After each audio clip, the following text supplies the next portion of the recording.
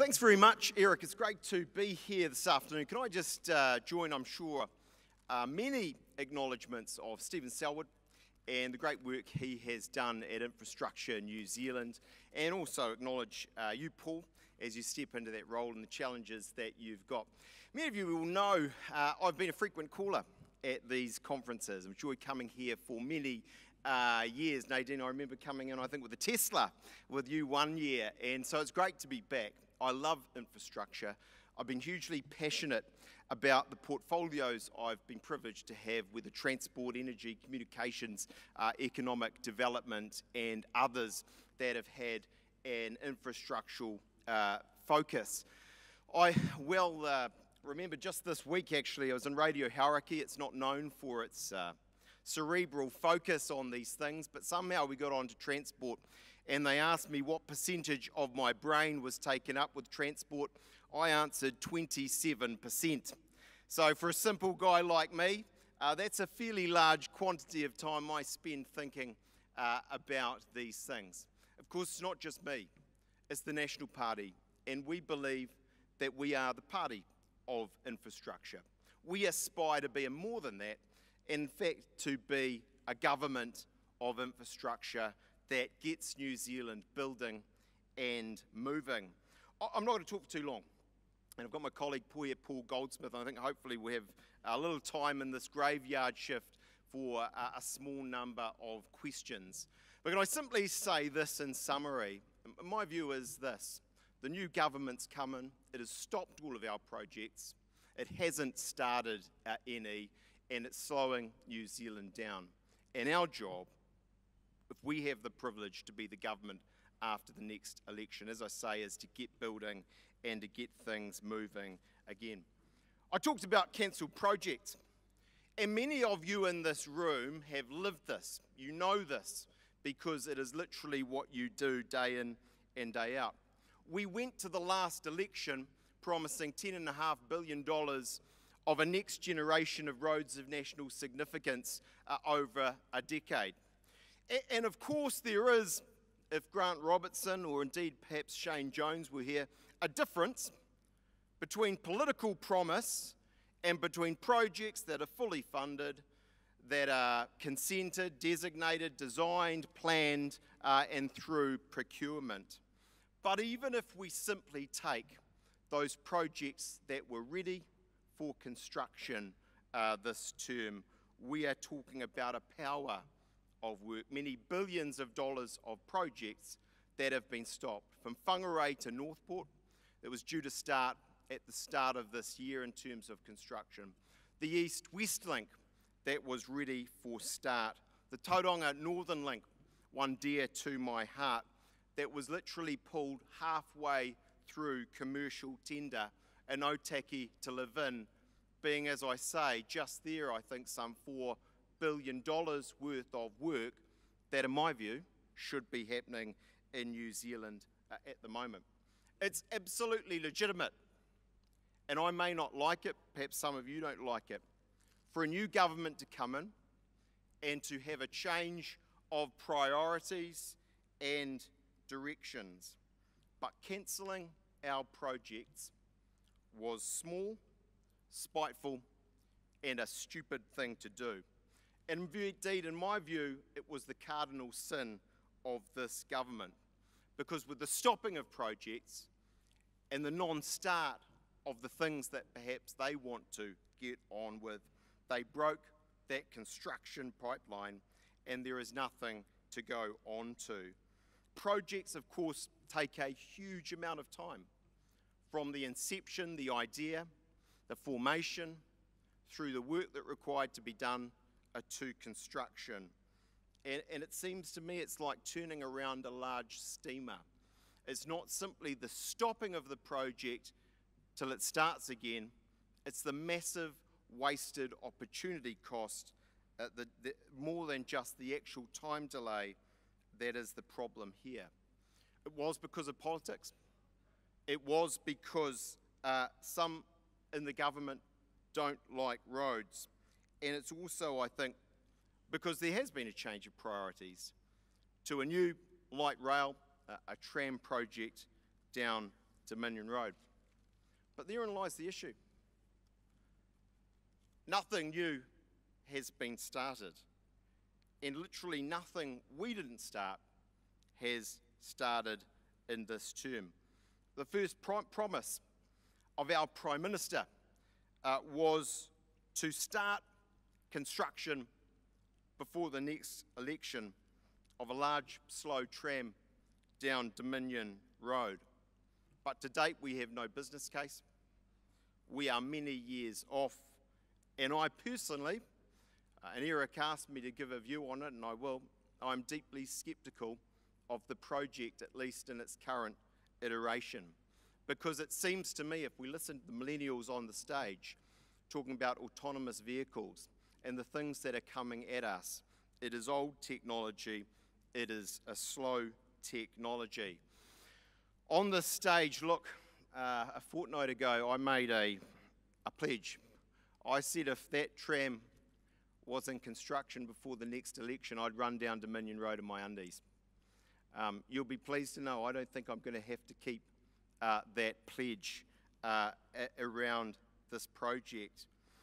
And meanwhile, it seems to me, what the construction sector is making do with is maintenance, is some safety projects, some rumble strips. I just don't see that that cuts it. What will we do? Well, we'll be a government of infrastructure. Before the next election, we will release an infrastructure plan. In my view, clearly needs to be ambitious. I hope more ambitious than where we've been before. And part of it, because I agree not with everything the Reserve Bank Governor is doing, Oliver, you'll be pleased to know. But I agree with him that infrastructure should be a priority. Our economic plan will involve tax relief, cutting of red tape, and being serious about infrastructure. Last election, as I said, we had our roads of national significance. We had a rail package, none of which, whether it's the third main, whether it's Papakura to Pukekohe electrification, is happening at this time. But I would like to do more. It seems to me a focus on the Golden Triangle is hugely important. It seems to me, and I acknowledge you had Shane Jones, Mātua Shane here, but a $3 billion fund into Northland isn't going to make the difference. The beads and blankets, frankly, aren't going to change the dial, but a 4-lane highway will bring connectivity and proximity to our capital of commerce and really make the difference that is required there. I'd like to do much more than that besides. If we're ambitious around transport and infrastructure more broadly, the obvious question is, well, that's good, but how do we pay for it? There's a trendy argument, it seems to me, that's, as I say, trendy amongst the Shamabel Jacobs, the Ganesh Nanas, a number of economists, dare I say it, you may be in the room, have a lot of respect for the Fran O'Sullivans of this world, that actually we should be borrowing. We should be borrowing a lot more and getting into these things. I accept, and my colleague Paul Goldsmith accepts, that there's good borrowing and bad borrowing. Actually, where you're doing infrastructure, that makes some sense. But I don't necessarily accept that actually we do need to borrow significantly to do this sort of work. The reality is in New Zealand, we've got very low public debt. This government's increasing it by some $17 billion. I worry what they will do if there is an economic shock. And the reality is as well, we have very high private debt. I don't think for myself we necessarily need to borrow significantly to be ambitious, truly ambitious, when it comes to transport. It seems to me the National Land Transport Fund accumulates some $4 billion in taxes, and that's a political hot potato at the moment, every single year. And it's not being spent. I made the case for you, but I have no doubt whether it's AT or it's NZTA, the reality is as those RONs come off, as we don't have a next generation of large projects ready to go, there is money sitting there that can be invested in new projects. I also say it's about priorities. My priorities, were I to have the privilege of being Prime Minister, would literally be threefold in investment: health, education, and infrastructure. And I wouldn't be investing significantly in other areas. Whether it's fees free, whether it's the Shane Jones Fund, whether it's working groups, whether it's Kiwi Build, it seems to me actually, if you're disciplined about investment, you can do a lot of things that works well. And I also say this to you, and can I acknowledge, we were too timid in this when we were in government. I started to think more about it at the end of our term, but the reality of it is that was too late. I believe when it comes to infrastructure, we should do whatever works in terms of funding and financing. PPPs are good.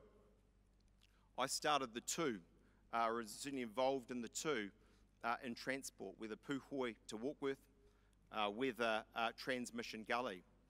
And they brought innovation, some cost savings from the way they have been done. And so, yep, they're good. But what they don't bring is magic money. They don't allow you actually to do more. They're a financing mechanism that, as I say, brings some innovation in the project, but they are no silver bullet. Tolling only goes so far. My recollection from the NZTA officials and other transport officials when I was Minister of Transport is, yep, tolling has some benefit, believe you me. I'm Member of Parliament for electorate that has 2 of the 3 tolling booths in New Zealand.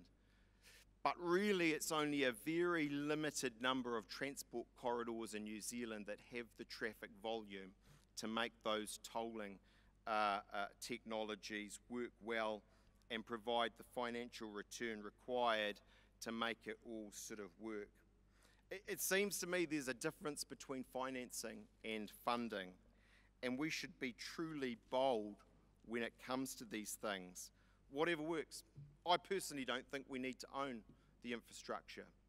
It seems to me, I can remember as Transport Minister, Jeff Dangerfield, the then Chief Executive of NZTA, coming to me.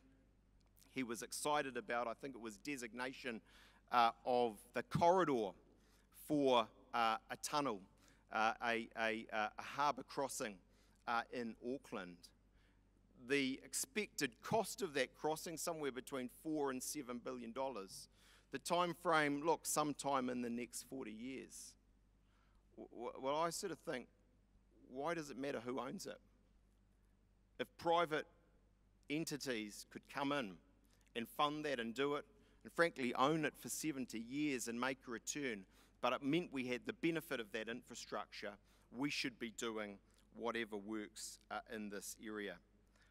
I've obviously focused very heavily on transport, because it seems to me it has a real power, as I say, to get New Zealand building and to get our country moving. I acknowledge what Eric said. We, this government, need to do more in housing. I am absolutely up for bold RMA reform, and my colleague Judith Collins is working hard on that. I think that will be important for housing, for that sort of construction. But I actually think we should be thinking about other things as well. Peter Reedy is here. Some others here who are involved with me in the Kaikoura corridor post-earthquakes. Well, because of that earthquake, we moved heaven and earth. We had special legislation in Parliament, and as a result of that, we got on and did that road in a kind of record timing. You could never do it under conventional settings. It seems to me if we all accept we have an infrastructure deficit and we want to be serious about infrastructure, we should be doing those sorts of things, not just because there's an earthquake, but because we do want to get New Zealand building and moving. We've been clear we believe in water. We need an infrastructure fund. I personally don't believe that simply leaving it to the free market is going to be good enough, whether it's for the issues in urban areas or in rural New Zealand, and we'll be more clear about that in due course. But can I say once again, it's great to be here. I aspire to make sure New Zealand doesn't just stop stuff, it gets on and builds it and gets this country moving. Thanks very much. I think I'm inviting Paul up to the stage for the remaining 9 minutes 44. Why don't we have a quick seat and do that way? There's plenty of questions coming in for you. There's a microphone there for you as well, Paul. You've answered so many of my questions already, because you know what was on my notes, Simon? Undies, underlined. So you've answered that one. You think you're safe, and we're safe. I was technically quite clever, because I said I would run down Dominion Road with my undies. So think that through. That didn't necessarily mean I wasn't clothed. Oh, someone missed the scoop on that one. That was very clever. Before we perhaps get to some of the questions, I wanted to just put to you one of the concepts that we've delved into quite heavily today, and that is the concept of localism, because obviously this is building nations, but this year we've focused on building the regions, and you've already told us that you're quite sceptical of the Provincial Growth Fund and the way that that's being administered. So I want to know what you think, and I know you've spoken to Oliver Hartwich from the New Zealand Initiative, whether you, in opposition, would be willing to come up with some kind of policy that would devolve some power and some revenue back to the regions that need to improve their infrastructure. Let me just say a few things, and we'll jump in as well, about local government. I think local government's got some real problems in New Zealand. It's not local government's fault, fundamentally. I think if I look at our time in office, we never put a senior enough minister in that portfolio for long enough to really give it, if you pardon my expression, the beans that it requires. I'm fundamentally conflicted when it comes to what we should do, and I'm happy to be candid about that. I take the view that actually there is something in what Oliver and others talk about in regard to localism. I accept that we want to incentivise local authorities to be competitive, to be business-like, to do the right thing. There is a compelling logic to giving back GST at some level, whether it's for housing developments or tourism or the like. But I've got to tell you what is also true, is as we've surveyed New Zealanders as we go through a very strong policy process at the moment, I thought IRD might come out as the least favoured government entity. It's local government. There's an issue there in that people don't trust them to get on with their job, the job. And so I worry about handing power over to a system at the moment that I think needs significant help and rebuilding before we do that. Is that a little bit of a chicken and egg scenario, that people are probably dissatisfied with local government because they look around at their local infrastructure and they feel dissatisfied, but the local government doesn't have the resources to deliver it? I think that's right.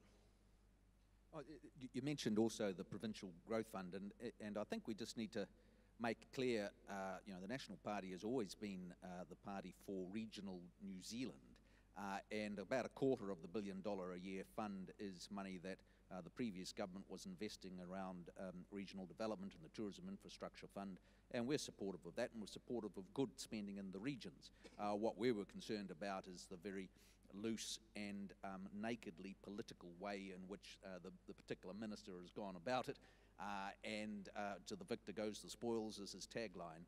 And so we are asking perfectly legitimate questions about the quality of the spending and wanting to ensure that we're getting good results. And it worries us, frankly, that the only effort made to assess the effectiveness of the spending for $3 billion is that at the end, once they've spent the money, they're going to get Treasury to do a quick summary to work out whether it was good value or not. And that doesn't seem to me to be a good way to spend $3 billion.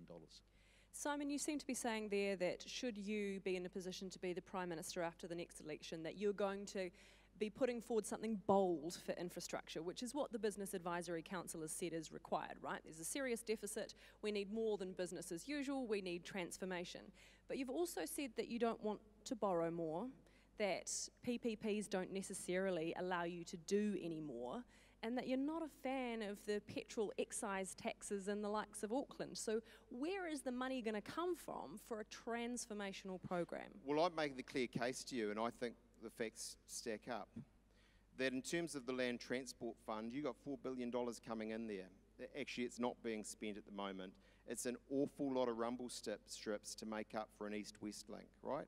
And east-west link was meant to be being built right now. Tauranga Northern Link and others were. So you got that money there. Fundamentally, as the RONs come off, and they all come off by 2020, you've got a gap in that pot of money that needs to be invested, right?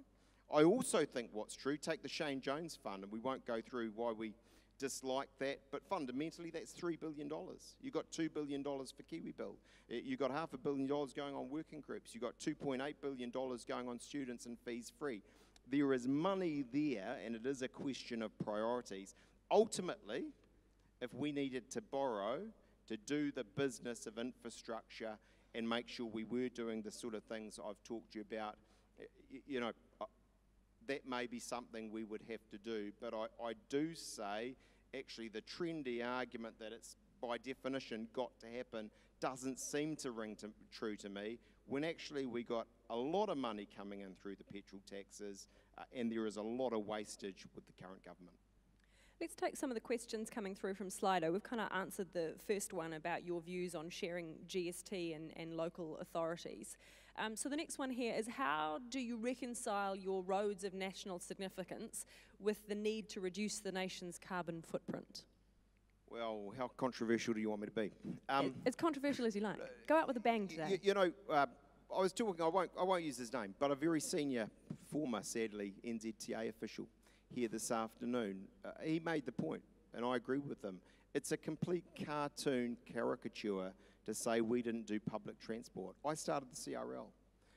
All of the various public transport projects in Auckland, the government is trumpeting right now, started under us. We invested comparable money in KiwiRail to what we invested in our blessed roads of national significance. So I don't see it as an either or.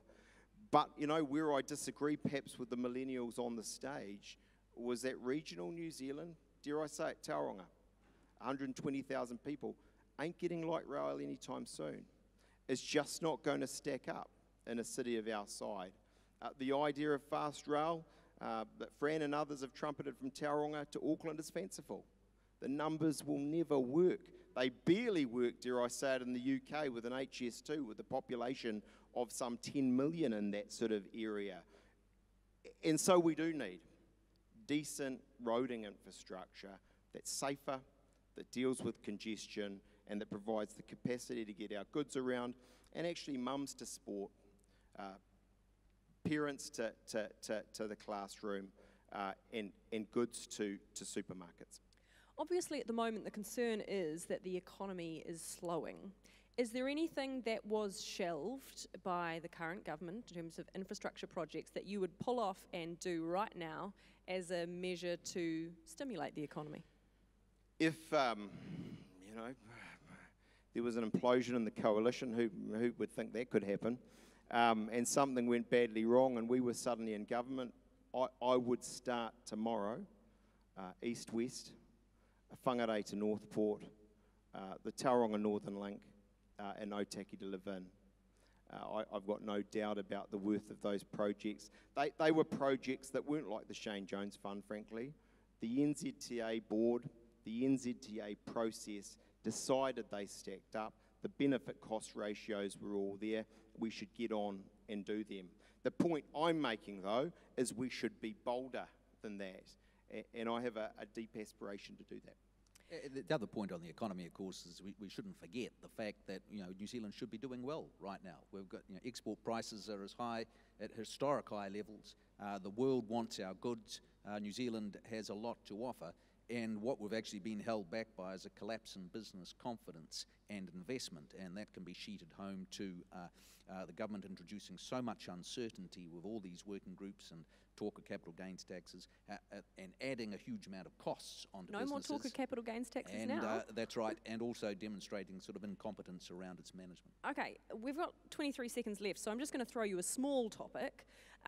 Would you support bipartisan approach to RMA reform? Yeah, yes, we would. The reality of that is Judith Collins has written to the minister. I think ultimately he's kicked it for touch for the moment. I think the reality is, though, where a government puts climate change at the heart of their RMA reform, it's difficult, it seems to me, for that to be serious RMA reform that allows you to get on what I was talking about, whether it's the roads of national significance, whether it's building housing. And we're unapologetic. I believe in climate change. I'm a former climate minister. But I also believe if we want to do what's my first priority, and that's get New Zealand building and moving, there will be quite fundamental differences between us and certainly the Labour and the Green Party. Would you nix the Provincial Growth Fund if you came into power, or would you just do it differently? We'd invest in the provinces, absolutely. We wouldn't be necessarily calling it the Provincial Growth Fund, and it wouldn't necessarily be $1 billion a year.